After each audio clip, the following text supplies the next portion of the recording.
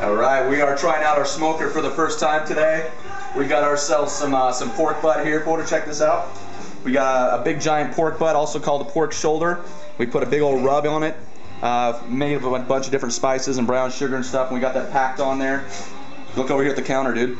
We've got a couple racks of baby back ribs. We're about to put a rub on those as well as a sauce, and then we're gonna throw them out here in the smoker. So the smoker is out here outside. I'm gonna come show you that thing.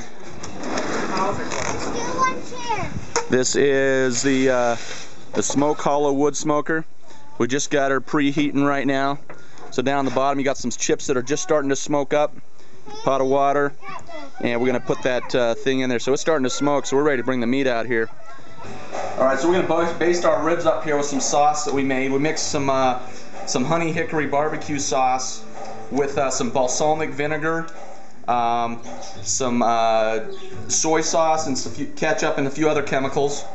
And we're gonna get that on here, and then we're gonna pack our rub onto it. I accidentally started putting the rub on this one first, but it smells a bit. We're using one of these strange. nice rubber brushes because they get the stuff on there real good without leaving hairs on your food. It has a strong scent. This is really strong. So yeah, balsamic vinegar is really strong, but it's really flavorful.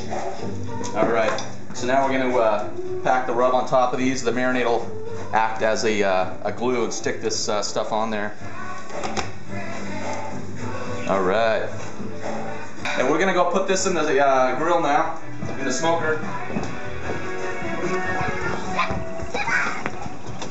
Take this guy, we're going to throw it on the top shelf here. Big old pork butt.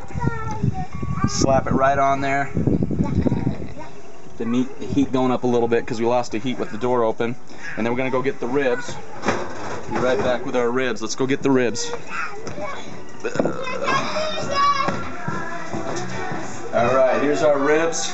This is an espresso sauce. Ooh man, that sauce is thick. And we're going to put these right on the rack. Here we go. What are you doing, Dad? These ribs are going to take a few hours. That roast is going to take probably 6 to 8 hours all the way till tonight. No. So, oh, look at this. We got 3 racks of ribs and we didn't even know it. You see that? There's 2 racks of ribs. One was stuck on top of the other. Nice. So we're going to slide one of them in here. We'll go baste that other one up and bring it out and smoke it up too. Oh, look at that. It's a raw piece and you didn't even know. And here is our other one.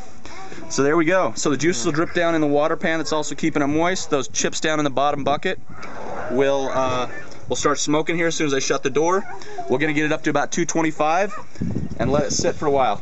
Now over here I've got a remote thermometer, and we're going to plug over here, Porter, check this out. We're going to take this thermometer and we're going to stick it right into our big pork butt, and it's going to monitor it remotely from outside and notify me if it gets too hot or if it's done. There we go. Alright, so we got this guy, it's already smoking already. We just got the meat in there, it's smoking like crazy. The seal looks pretty good, we're not losing a lot of smoke. And the back of it, we got it pretty sealed up at the moment. We ran our thermometer in through the back off to this puck, and this is a wireless one that I can set for whatever I want, which in this case we're doing for pork, and it'll wirelessly notify me when the temperature gets to a certain degree, or at least let me monitor remotely where it's at.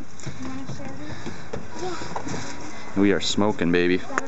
This is a great grill. So I've read on the line that this one can get too hot. We want to stick it at 225 to keep it nice. So when we get around 225, we're going to crank this as low as we can so we can cook it slow. Alright, so the smoker's been going for a little bit here now. Just want to show you what the food and the smoke looks like inside of that sucker. Woo! Smoky. I don't want to leave that open too long because we want to keep a steady temperature, so just wanted to show you what's going on. Alright, we're about close to 2 hours into this now. We're going to check on, see how that meat's looking. Looks like we need to set up our drip pan situation a little bit better. But that means the stuff's juicy and melting. Let's take a look inside here. Oh yeah, look at that. 3 racks of ribs, fat dripping into our water pan. Chips are still smoking.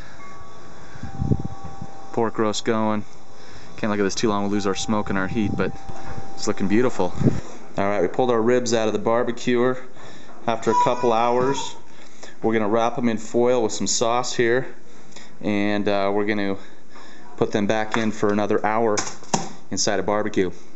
That is tasting good. I'm going to put some more of this espresso barbecue sauce on it. This is looking good. We'll probably put these in meat side down so that they, the meaty side can soak in the juice inside the tin foil. Oh, those smell so good, you would not believe it. And with that espresso sauce, it's just out of control. We're going to flip that over. Oh, I can just smell that, that coffee background smell and taste on it. Oh man, these are going to be awesome. And look at that, those nice black carcinogens on there. Ooh, that is great. Alright, I'm going to have to... It was so good. Alright folks, so we have the finished product here. Order. We actually devoured one of them already before I forgot to film this, but it's got everything you want. It's perfectly nice and juicy and moist, juicy and moist because of the we wrapped it in foil there at the end and let the juices and some of the sauce soak into it. But it's got all of the black charcoal goodness of smoke and barbecue. It is just amazingly good. It's falling off the bone. The knife just goes right through it. All this stuff is just, these open. They're beautiful in the middle. They're juicy, falling off the bone.